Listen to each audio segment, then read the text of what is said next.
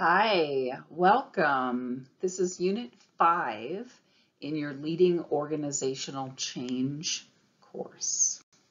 Here's your course layout, and Unit 5 is on recognizing what changes need to be made. And then we have your Unit 5 learning outcomes. So these analyze the steps of planning change management in a given organization, select performance improvements for change, describe performance improvements measurements, describe performance measurements for change management, analyze the communication skills talent needs to affect change in a given situation, and analyze change management practices in a given situation within a global context. And why learning outcomes are important. So every learning outcome in your course ties back to the course materials, the content, the assessments, any exam questions, all of that. They all tie back into it.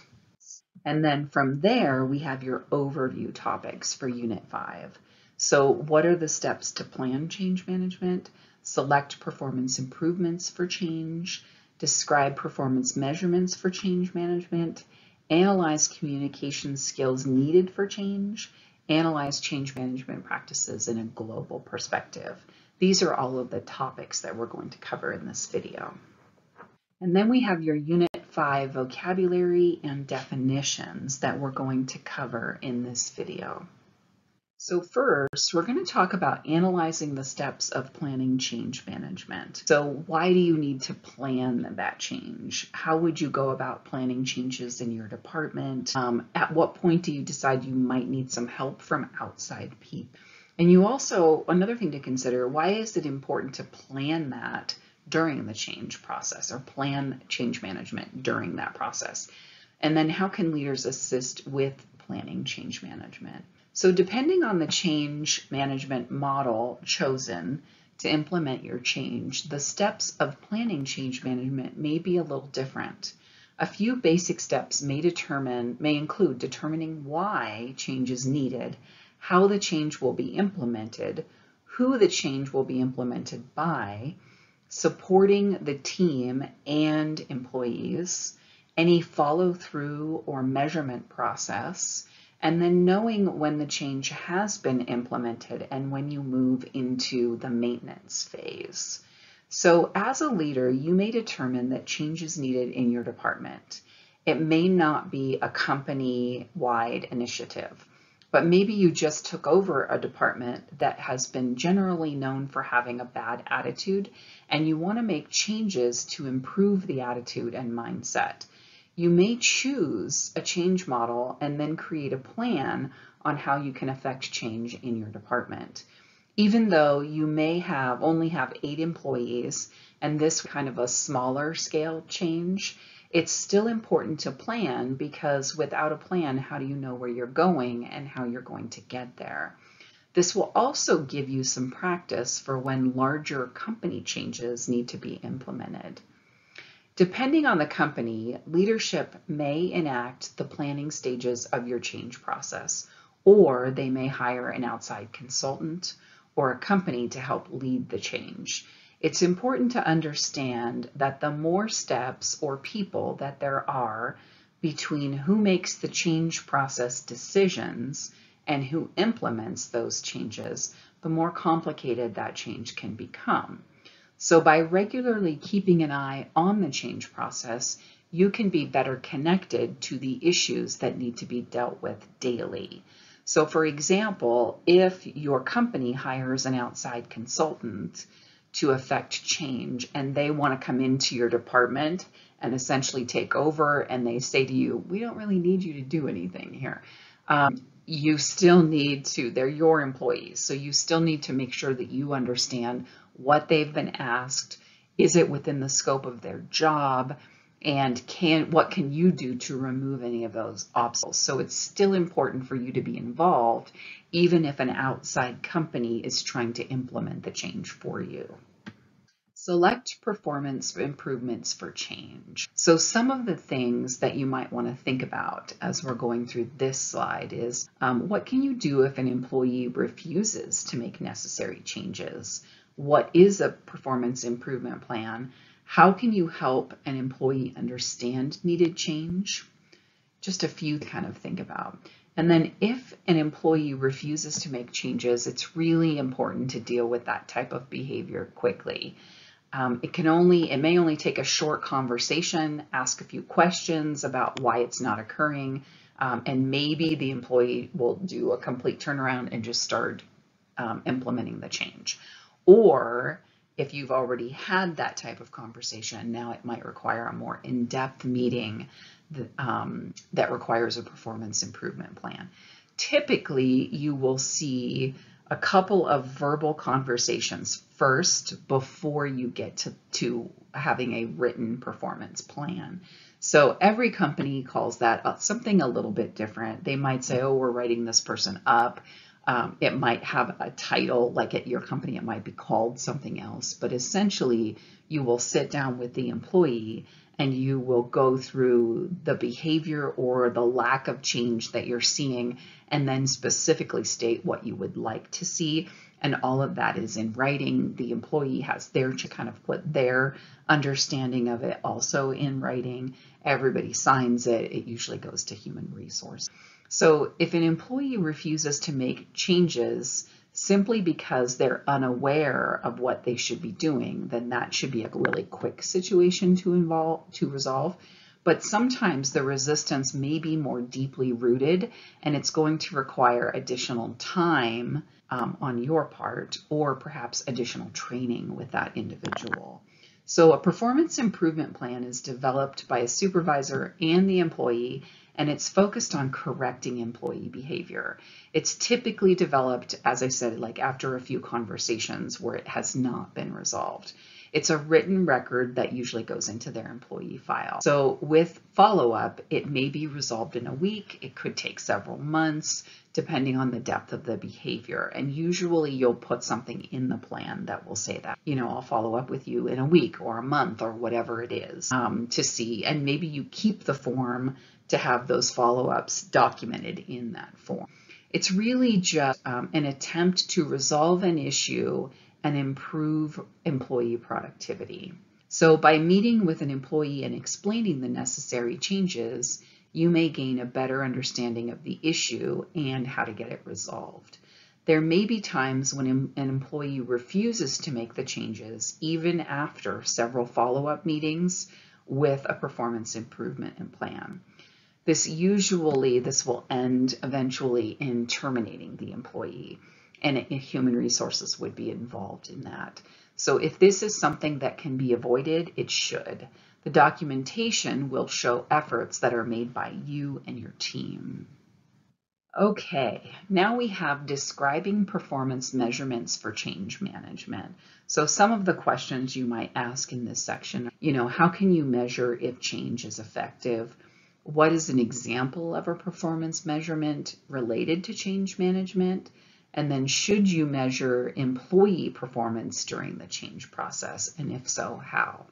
So when you've completed the necessary changes, you may go into a maintenance phase. And this is just maintaining the changes that have been implemented.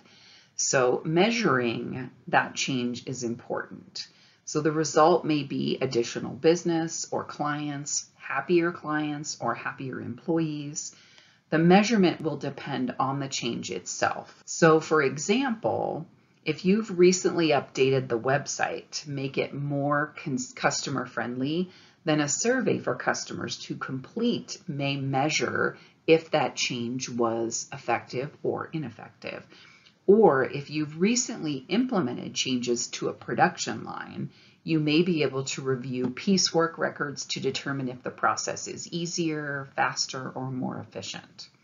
You can also measure employee performance during the change process by looking at your few star employees, and you know who they are, who have completed most of the changes or helped to persuade other employees to engage with the changes. Just talking to them and asking questions about their understanding or the process that they went through, or how they might measure if it was successful or not. So if you've had a few employees who were not particularly helpful during the change process, that is also some kind of acknowledge when the changes are coming through, when the changes have been finished and you're going through maintenance stage. So either way, it may be important to recognize these employees. So checking the official tracked records and speaking to the team and employees may help you to measure and determine who actively participated and who did not.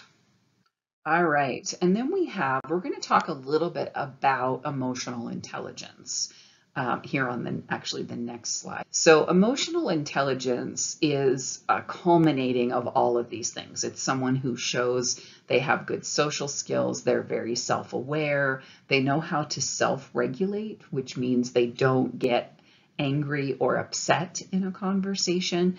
They tend to use their words to explain why maybe they believe that that's correct. It also gives them kind of self-motivation. It also shows empathy for employees. If you have that manager or supervisor who knows that you were out sick or your child was sick and then comes and as soon as they see you follows that, that's showing empathy. It's showing that emotional intelligence that they need to really be able to relate to people on kind of a connectedness level, if you will. I wanted to kind of talk a little bit about emotional intelligence as we go into these next few. Analyze the communication skills needed to affect change. So what communication skills are needed in the change process? What is emotional intelligence? How to help employees develop, how can you help those employees develop communication skills? All to kind of consider as we go through the information for this slide. So communication skills are necessary during the change process, and employees may thrive during the change process if they use them properly. So these employees can explain the exact issue, what change needs to be made, or maybe a more efficient way to make those changes. So these are skills that might be written or oral, or include the ability to easily explain very complicated information. So individuals with great communication skills may also be natural-born leaders. These may be the people that you may want to train on your team, even in your own job. Some leadership management style theories are that you should always have a bench, so to speak, they call it in sports terms, but a bench of people who are trained to take over for you in the case that you are promoted or you make a lateral move in your company, anything like that, so that you have someone who is easily, or a few people that are easily able to move into that position. And so keep your eye out, especially during changes, to see which ones are taking to it easy. They're kind of those natural born leaders that you'll see arise during this process. And let's see. Employees and leaders can be trained to improve their communication skills, and most employers will offer this type of training regularly. Having the ability to better explain what is necessary, employees can develop relationships faster and complete their work in a more efficient manner. Emotional intelligence is another skill that can be developed, and it helps leaders to better connect with their employees and lead people. So emotional intelligence is the ability to understand your own emotions and then others. It's a way to better connect with employees, management, vendors, clients. You may become more sympathetic, understanding, or effectively see another person's point of view if you have emotional intelligence. Analyze change management practices within a global context. So some of the questions to kind of consider as we go through this slide are what needs to be considered during a global change management project. How does culture play into the change process during a global expansion? And what is an example of how culture affects the change process? So when you're conducting business globally, everything you already do as a leader is needed, as well as a general understanding of that other culture and their norms.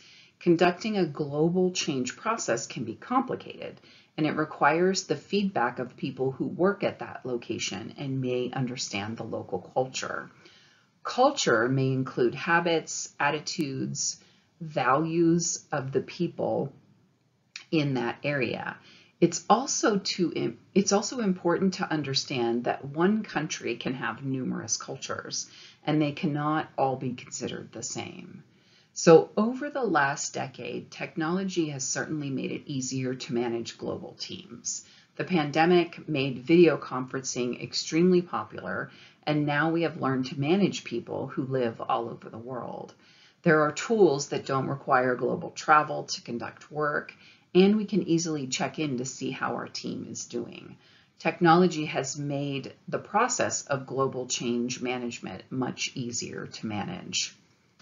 Managing an international team can also be complicated, but it will be a team rich in differences and thought processes, and it's important to accept those differences and different thought processes. So understanding the culture of the country that you are in or doing business in is important when you're attempting to implement changes.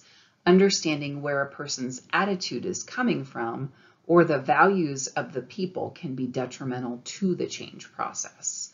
Culture might affect the change process when it conflicts with company values, and it will be important to understand how those differences might affect the process and how they can be incorporated. In conclusion, Unit 5. So in this video, we covered the steps of planning change management in a given organization, select performance improvements for change, describe performance measurements for change management, analyze the communication skills talent needs to affect change in a given situation, and then analyze change management practices in a given situation within a global context. And then we have a final change quote: all great changes are preceded by chaos. It does seem to be that way. It doesn't have to be that way if you're a good leader, but it does seem to be that way sometimes. And then in conclusion, I just wanted to say thank you. So we are wrapping up your leading organizational change videos that come along with your study guide. I'm Dr. Marcy Stone, and I just wanted to say thanks for listening.